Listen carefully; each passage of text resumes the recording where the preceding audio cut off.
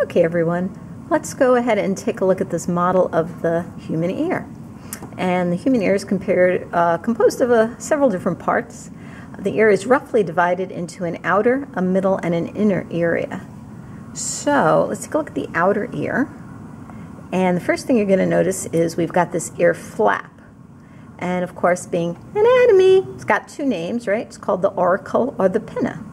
And this auricle / pinna is composed of two different parts. We've got the helix and we've got the ear lobe. Okay. The helix is composed of that elastic cartilage we talked to, while the earlobe is fleshy. Okay. Now, this is the entranceway into the ear. We've got an entryway here, right here, into the auditory canal. The auditory canal is lined with cells that produce earwax. And the external canal here is going to be filled with air, A-I-R. We're going to run up against this structure over here. Let me see if I can get a little closer look for you, which is referred to as the tympanic membrane, otherwise known as the eardrum. And that's the structure right here.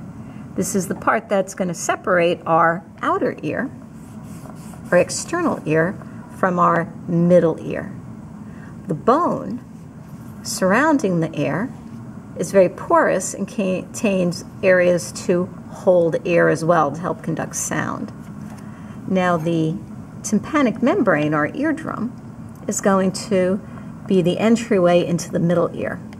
The middle ear is also lined with air, A-I-R, and it's composed, besides the tympanic membrane, we've got this tube over here.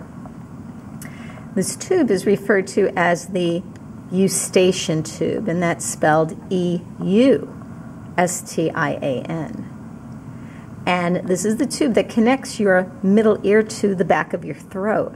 So when you go up in a plane and it feels like your ears are popping and you want to swallow, it's your body prompting you to try to equalize the pressure between what's going on in the cabin around you and what's going on in your middle ear here.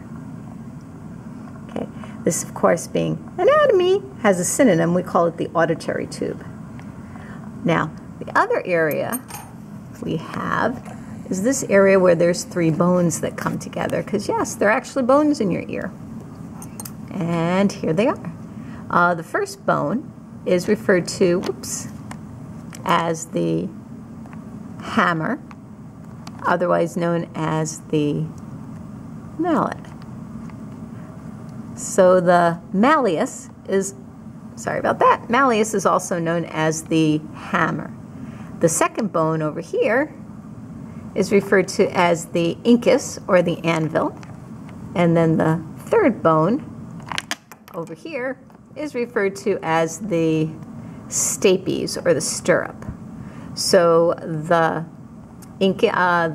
hammer bone's connected to the anvil, which fell out, and the anvil's connected to the stirrup, which is in place. And this is the way that we connect from the middle ear to the inner ear here. And the inner ear is a little bit different in that it is actually filled with fluid.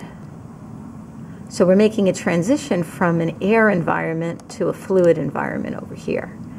And the spot where the middle ear and the inner ear connect is called the oval window. Now, just like there was this tube allowing us to equalize pressure between the outer and middle ear, there's actually an area that allows us to equalize pressure between the middle and inner ear, and it occurs at the round window, which unfortunately you can't really see on this model. But taking a look at the inner ear, it's composed of three big parts. We've got this area here called the cochlea, which looks like a seashell. We've got this middle area here called the vestibule, and then we've got these three loops of bone and cartilage here, which are referred to as the semicircular canals. And the semicircular canals are in charge of dynamic equilibrium. The vestibule is in charge of static equilibrium, and the cochlea is in charge of hearing. And these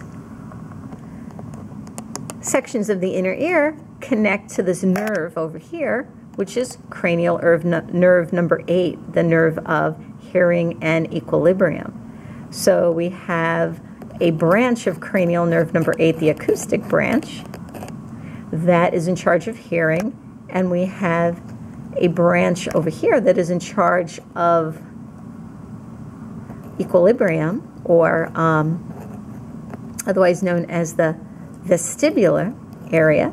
So guess what? The name vestibular cochlear nerve for cranial nerve number 8 comes from the connections it has to the different parts of the inner ear.